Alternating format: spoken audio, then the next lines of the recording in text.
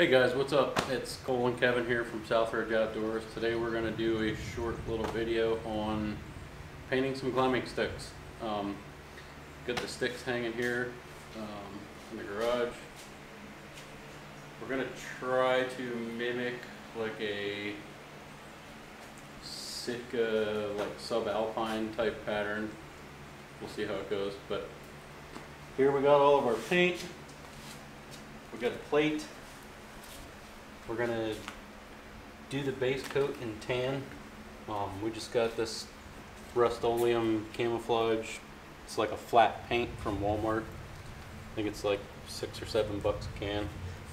But we're gonna do the base coat in tan, and then what we're gonna do, which you'll see later, is we're gonna take this, spray it in little circles on the plate.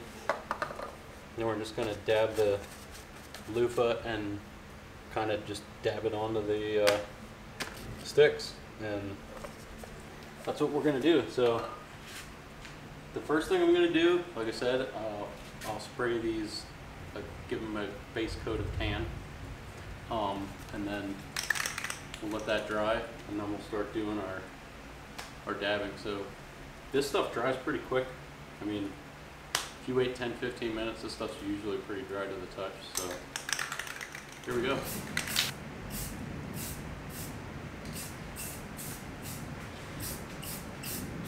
make sure I get all that rust, all that stuff that I've welded, so it doesn't get rusty. That's one thing about stuff when you weld it, it gets rusty quick.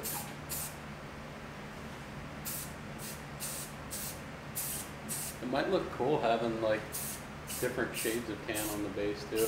Ooh. Instead of just, you know what I mean? Yeah. Instead of just being that dark tan. Can we pause for a second?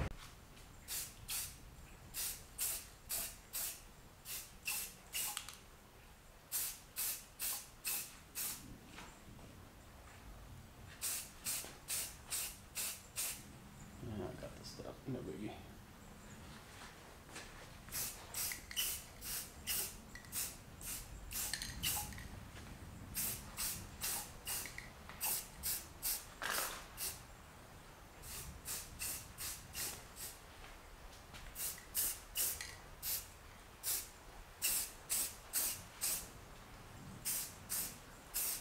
This stuff covers nice too, actually.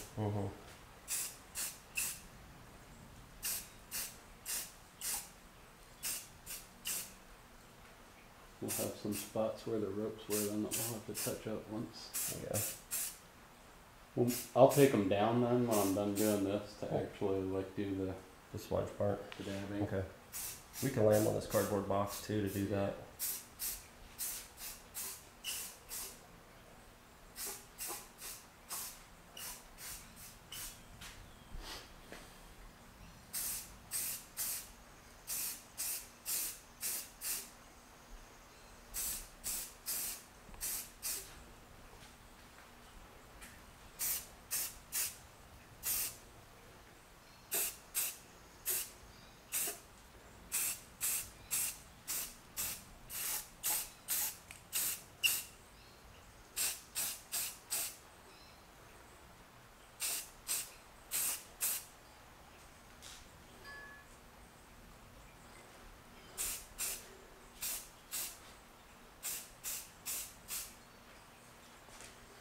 Alright, so we got the base coat done.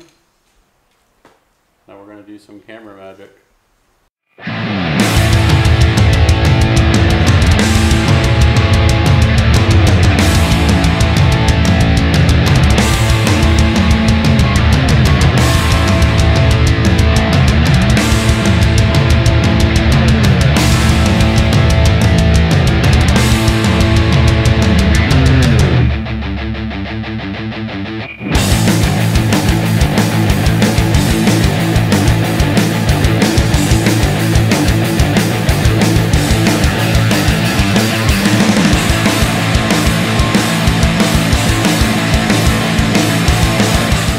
Base coat's done.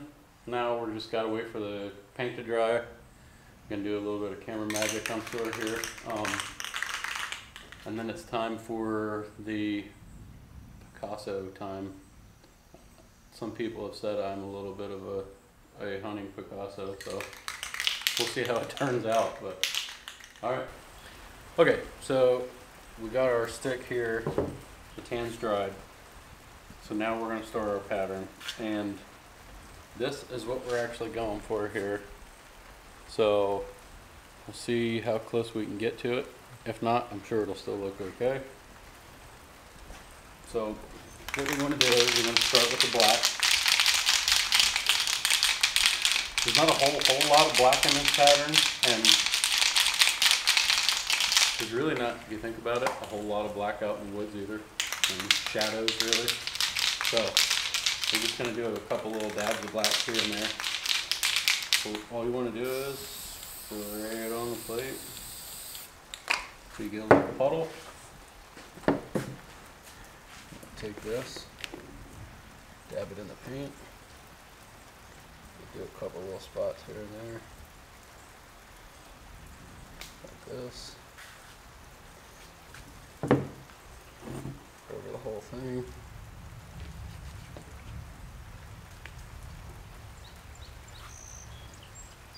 Make sure we get the whole stick everywhere, front, back, sides.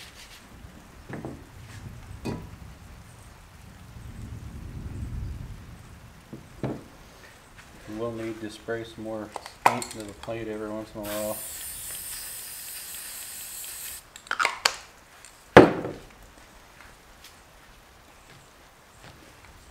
I was doing this and it made me think about if any of you guys ever saw the people dip their deer skulls.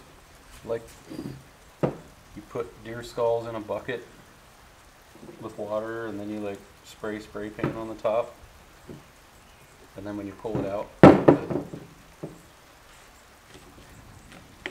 it collects the spray paint as you pull it out of the water. It's pretty cool, actually. You should check that out if you get bored one day. You need videos to look up on YouTube.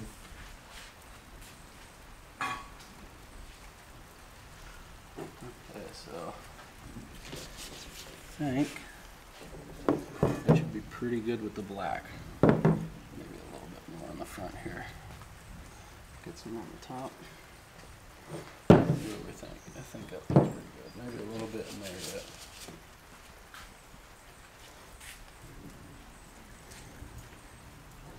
Alright. So I think we got some on all sides.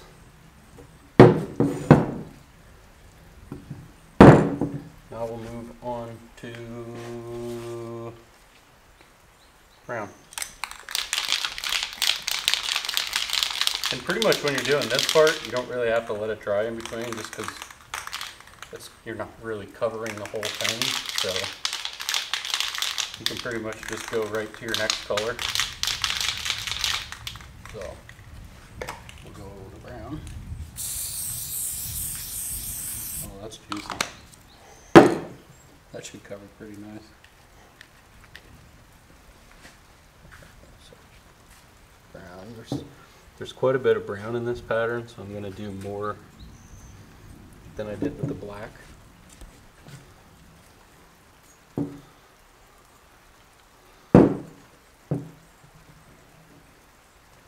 When you're doing it, you want to just be completely random with how you kind of touch the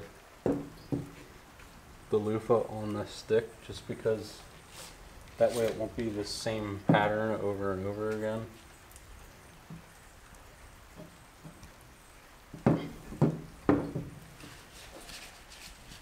Another thing to think about when you know, if you want to try to maybe make up your own pattern or whatever, just one thing I always think, there's definitely not any straight lines in the woods. So you want it to kind of just be whatever it is, something that's going to break up the outline. So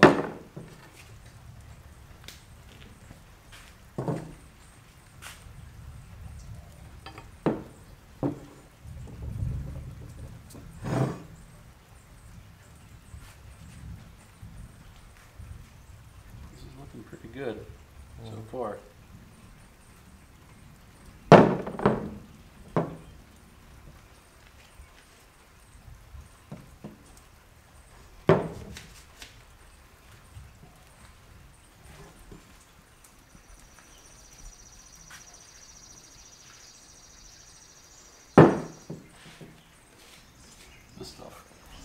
This stuff lasts a lot longer than that black did.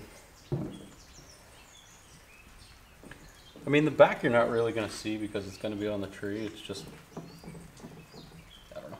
I want the whole thing to be painted. I mean, that's up to you if you do this, if you try it, you know. Personal preference, I mean, but I just kind of want the whole thing to be covered just because.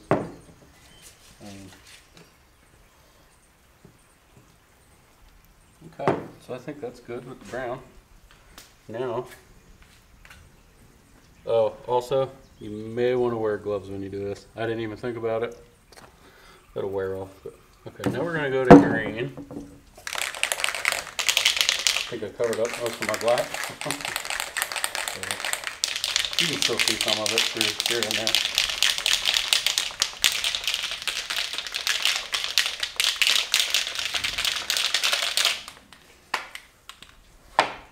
This is another one like the black. This stuff dries up really quick, if I remember from when I painted my steps. So this is another one you want to spray a lot of it out.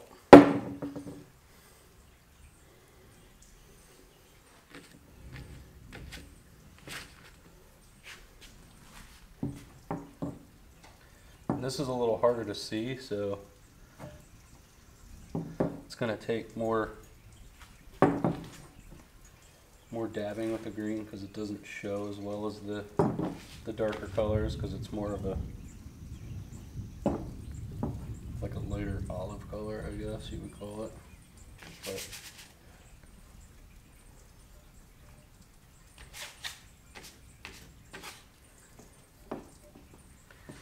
I guess if you're not from Pennsylvania or wherever you actually might be hunting, think about the colors that are there. Like, I mean, I think this is probably a pretty good color scheme for most of the trees in Pennsylvania, because a lot of them are either like a grayish color with the bark,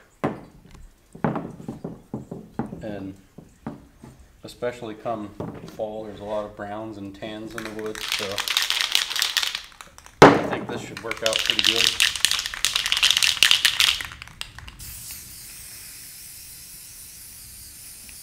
But there are still occasionally some green left on the trees, especially like if you're hunting around pine trees, and they don't really lose much of their green, at least not here in Pennsylvania, they don't.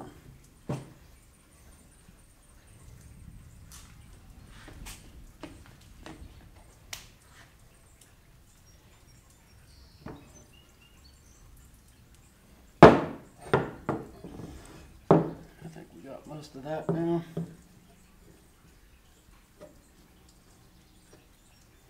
What do we think? What's this side look like? Bottom looks pretty good. I'll use a little bit more down here.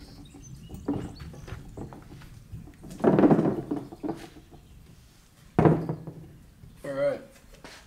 So now I think the last thing I'm going to try is, the Sitka pattern does have some more of like a whitish color in it. So I'm going to be really light with this and just do some really tiny little spots of white. And I'm actually going to get a different loofah for this. This would be my white loofah.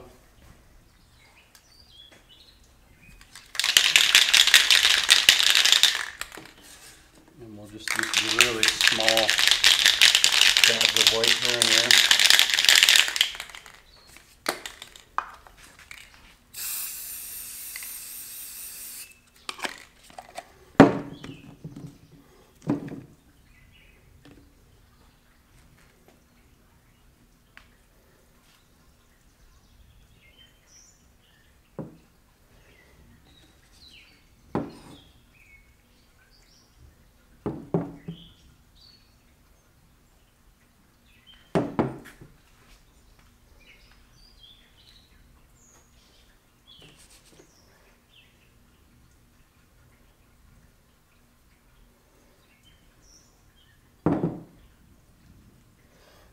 think I may actually put some more black back in this. I think I covered it all, but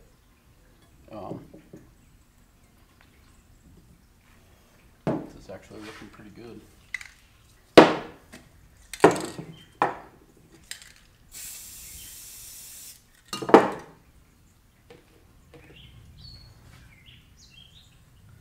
Kind of like with any camouflage though, I mean it's more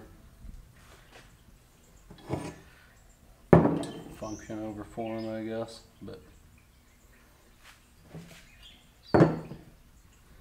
alright, so like I said, I think I'm just going to try a little bit of black again just to kind of even that out, because that's, I think I covered it all. Pretty much going to kind of do the same thing I did with the white, with the black, and just kind of put some little splotches here and there.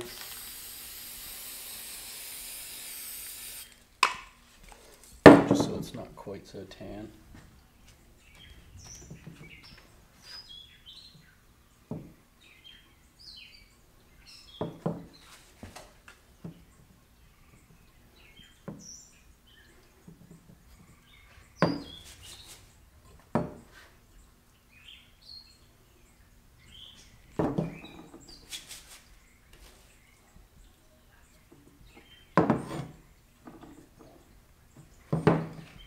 Definitely does not spread very far.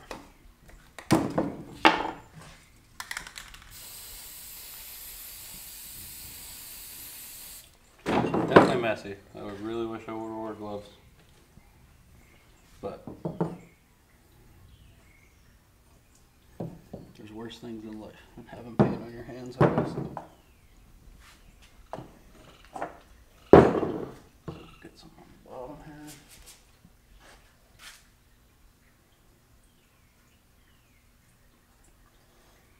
It's actually really looking good. I like it. Just a little bit on the side here. And this side looks pretty good. Okay, so I think that's about it. And then once this is dried, to like tomorrow probably, I have some matte clear coat that I'll just spray 3 coats on, and then that'll be that. But that's it. I mean, it's really simple, and like I said, 3 or 4 cans of $6 spray paint. I don't know, I guess you could get stealth strips or whatever, but I'm a DIY guy, I guess, at heart. Like, I try to do everything I can myself, and I don't know, I think that looks pretty good. So if you like this video, make sure you hit the like button, subscribe to our channel. We're going to try to get some more videos going here again. Things have been really busy with all this Corona stuff, and we both have essential jobs, so it's not like we've been off. Yeah, so that's pretty much it. So if you guys think about anything else that maybe you think we could have did better or whatever, let us know in the comments, and we'll talk to you guys later. Thanks.